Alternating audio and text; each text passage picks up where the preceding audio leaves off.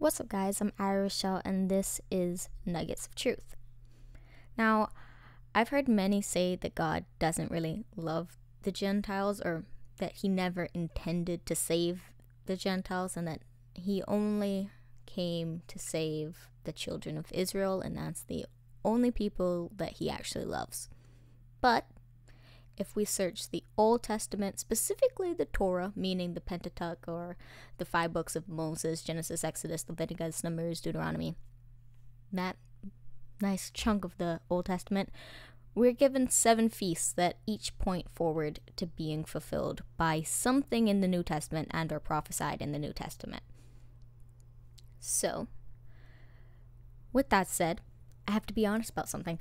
This was probably the hardest script I've ever had to write, ever, in my life. Because usually, the Bible comes very easy to me, and I don't really have to try very hard, and I just kind of understand scripture. And that's not me trying to be cocky or sound prideful or whatever, but we've all been given spiritual gifts, and each are special and important in their own way, as Paul explains in 1 Corinthians chapter 12. And so the reason that I say this is because for some reason I find the feast very difficult to understand. Like, no matter how many times my dad tries to explain the feast to me, my brain just shuts down whenever he starts talking about it. So, to say the least, this was a very, very difficult script for me to write. And it took a long time. But with the help of my dad, I've been able to better understand the feasts and what they foreshadow. For instance, the Feast of Passover was the prophesying or foreshadowing of Easter. And with that said, the Gentiles being grafted into the vine was prophesied in the Feast of Weeks, or Shavat. So, quick little shout out to my dad. Thanks for the help. Okay, so how can we be sure that the Gentiles being grafted into the vine was prophesied in the Feast of Weeks, or Shavat? Well, let's just read the scripture. Leviticus chapter 23, verse 15 through 22. You shall count 7 full weeks from the day after the Sabbath, from the day that you brought the sheaf of the wave offering. You shall count 50 days to the day after the 7th Sabbath. Then you shall present a grain offering of new grain to the Lord. You shall bring from your dwelling places 2 loaves of bread to be waved, made of 2/10 of an ephah. They shall be of fine flour, and they shall be baked with leaven, as first fruits to the Lord. And ye shall present with the bread 7 lambs a year old without blemish, and 1 bull from the herd, and 2 rams. They shall be a burnt offering to the Lord with their grain offering and their drink offerings, a food offering with a pleasing aroma to the Lord. And you shall offer 1 male goat for a sin offering, and 2 male lambs a year old as a sacrifice of peace offerings. And the priest shall wave them with the bread of the first fruits as a wave offering before the Lord with the 2 lambs. They shall be holy to the Lord for the priest. And ye shall make a proclamation on the same day. You shall hold a holy convocation. You shall not do any ordinary work. It is a statute forever in all your dwelling places throughout your generations. And when you reap the harvest of your land, you shall not reap your field right up to its edge, nor shall you gather the gleanings after your harvest. You shall leave them for the poor and for the sojourner. I am the Lord your God. So a couple things I want to point out to you guys. First is that this is one of 2 times you see the Lord require leaven for an offering to the Lord. Every other time, God specifically says, do not add leaven. And in some instances, to not have leaven even in your home, or even in the borders, within the borders of Israel, for the full 7 days of the feast. The reason I point this out is because leaven is almost always representative of sin. Here's a few instances of this. Matthew chapter 16, verse 5 through 12. When the disciples reached the other side, they had forgotten to bring any bread. Jesus said to them, Watch and beware of the leaven of the Pharisees and Sadducees. And they began discussing it among themselves, saying, We brought no bread. But Jesus, aware of this, said, Oh, you of little faith, why are you discussing among yourselves the fact that you brought no bread? Do you not yet perceive? Do you not remember the 5 loaves for the 5,000, and how many baskets you gathered? Or the 7 loaves for the 4,000, and how many baskets you gathered? How is it that you fail to understand that I did not speak about bread? Beware of the leaven of the Pharisees and the Sadducees. Then they understood that he did not tell them to beware of the leaven of bread, but of the teaching of the Pharisees and Sadducees. And now let's take a quick look at Paul's writings. 1 Corinthians chapter 5, verse 6 through 8. Do you not know that a little leaven leavens the whole lump? Cleanse out the old leaven, that you may be a new lump, as you really are unleavened. For Christ, our Passover lamb, has been sacrificed. Let us therefore celebrate the festival, not with the old leaven, the leaven of malice and evil, but with the unleavened bread of sincerity and truth.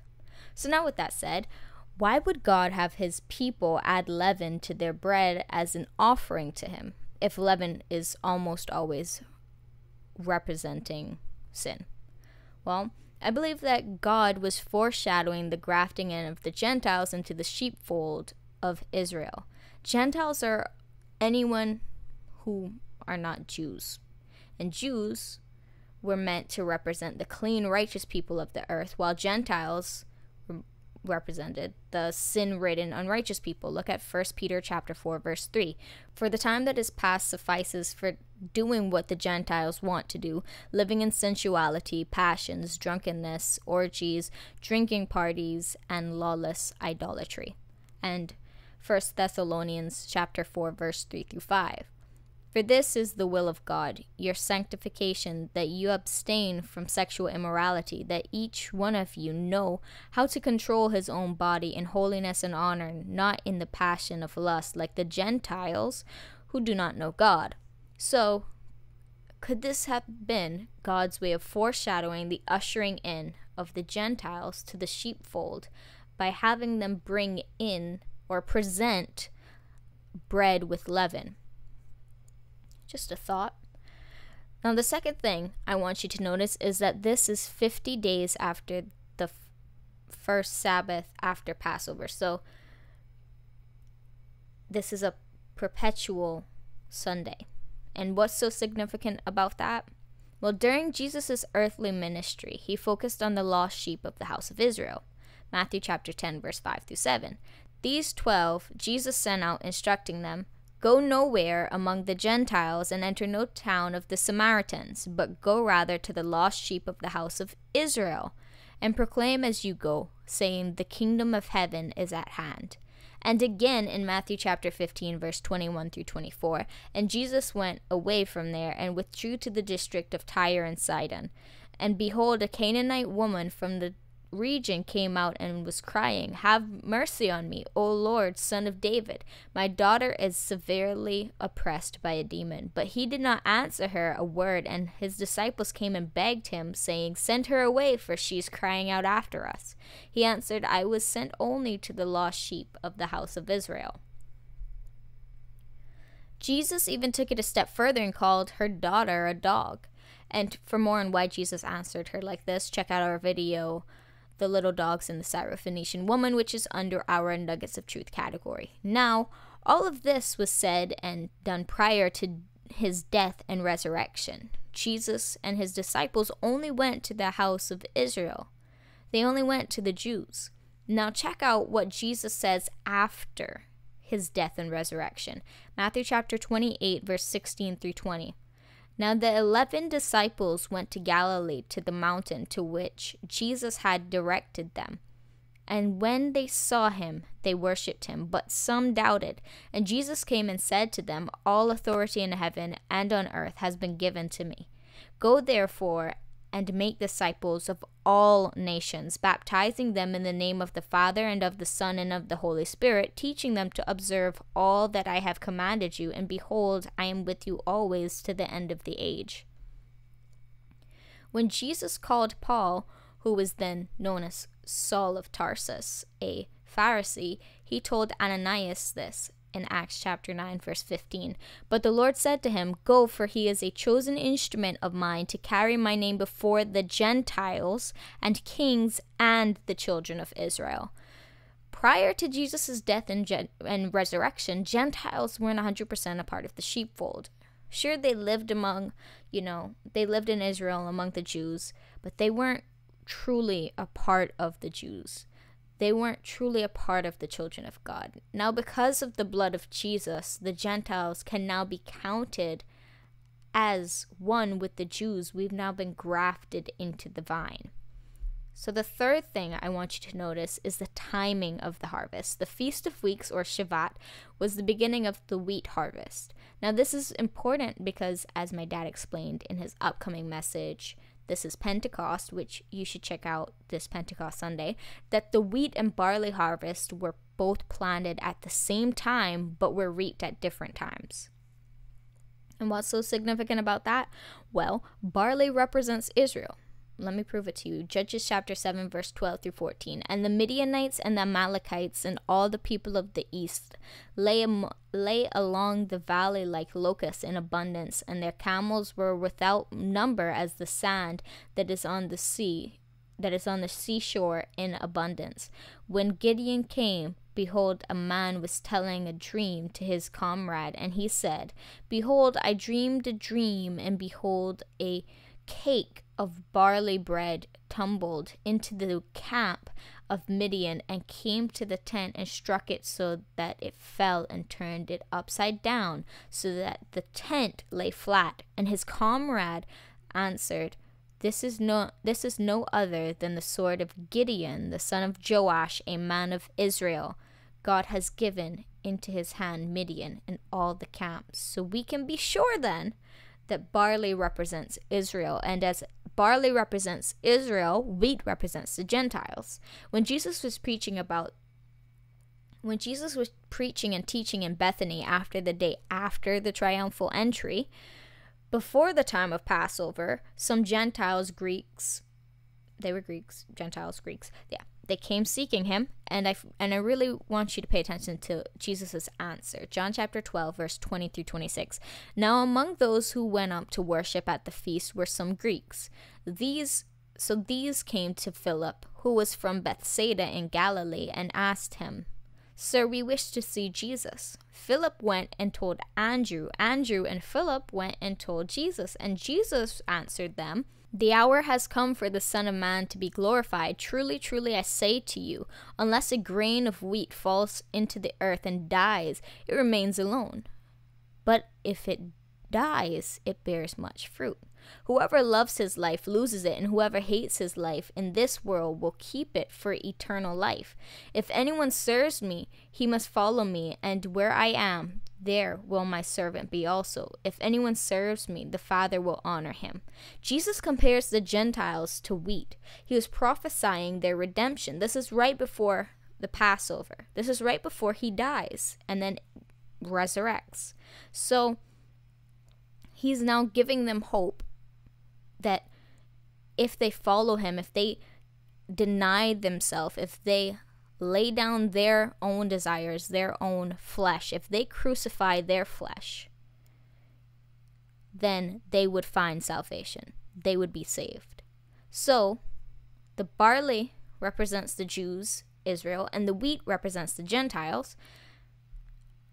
And just as both the Gentiles and Jews were established at the same time, according to Deuteronomy chapter 32, verse 8, the barley harvest and the wheat harvest were both planted at the same time. Now, even though they were both planted at the same time, like I said earlier, they were not reaped at the same time. The barley harvest was reaped first. And let's take a quick look at Exodus chapter 9, verse 31 through 32.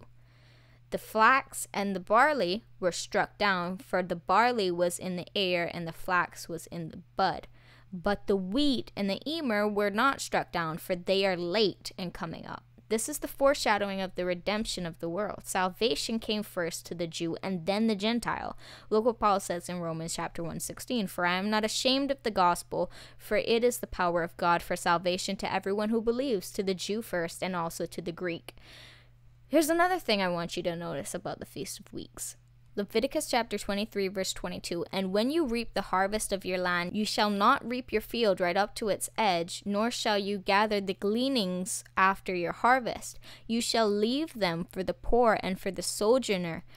I am the Lord your God. God made sure that his people left enough for not only the poor who couldn't afford to have land, but also for the sojourner. In other words, the Gentile. And look what Paul says in Romans chapter 2, verse 10 through 11, but glory and honor and peace for everyone who does good, the Jew first and also the Greek, for God shows no partiality. God made sure that there was always enough for the Gentile because God shows no partiality between Jew and Gentile. Now, the last thing I want to mention that I think is kind of interesting and cool is that it's during the barley harvest that Ruth, the Moabite, makes the decision to return with her mother-in-law, Naomi, and follow her God and her ways. Look, Ruth chapter 1, verse 15 through 18. And she said, see, your sister-in-law has gone back to her people and her gods. Return after your sister-in-law. But Ruth said, do not urge me to leave you or to return from following you. For where you go, I will go, and where you lodge, I will lodge. Your people shall be my people, and your God, my God. Where you die, I will die, and there will I be buried. May the Lord do so to me, and more also, if anything but death parts me from you. And when Naomi saw that she was determined to go with her, she said no more. Now, look at when they returned to Israel. Ruth chapter 1, verse 22. So Naomi returned, and Ruth the Moabite, her daughter-in-law, with her, who returned from the country of Moab. And they came to Bethlehem at the beginning of barley harvest. Fun fact, Bethlehem is also where Jesus was born. All right. So what's so significant about Ruth other than, the fact that she's a Gentile?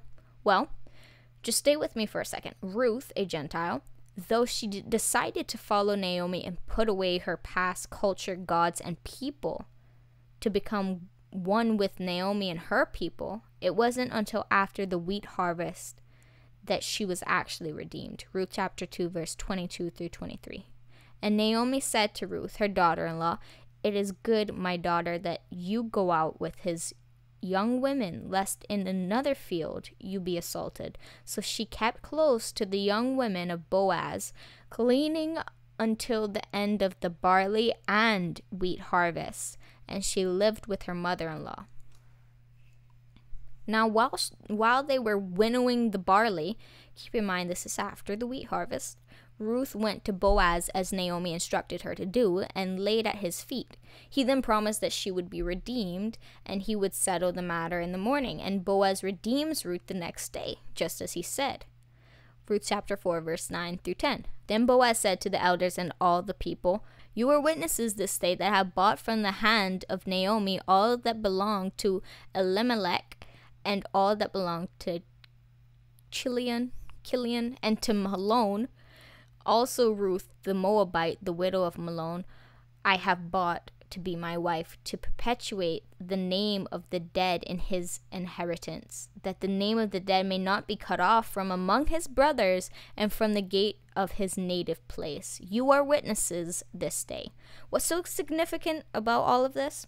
At the beginning of barley harvest, when salvation was first presented to the Jews, Ruth made the decision to follow Naomi and her God. But it's not until after both the barley and wheat harvest is complete, while they are now winnowing the barley, that Ruth is fully redeemed. She is now 100% redeemed. See, it's prophesied that Jesus will take his winnowing fork and clear the threshing floor and bring the wheat harvest into the barn. Now, I know these are two different harvests. Ruth is redeemed. the same day as they are winnowing the barley, and the prophecy of Jesus speaks about the wheat harvest. But here's what I want you to understand, and I know this is about to get a little deep, but I want you to stay with me for a minute. These are speaking of the same harvest. The barley harvest represents the Jews, right? Well, when we Gentiles, when we are redeemed, we are brought into the sheepfold as spiritual Jews, spiritual sons and daughters of Abraham. Look at Galatians chapter 3, verse 28 through 29. There's neither Jew nor Greek. There's neither slave nor free. There is no male and female, for you are all one in Christ Jesus. And if you are Christ, then you are Abraham's offspring, heirs according to the promise. See, when Boaz was winnowing the barley, he was weeding it out, if you will, the pests from the grain. He was foreshadowing Jesus separating the sheep and the goats on the day of judgment, which we'll talk about more in another video. But this is the same day that Ruth is redeemed, and Ruth then went on to be the great grandmother of King David, which means she was one of the ancestors of Jesus, our kinsman redeemer.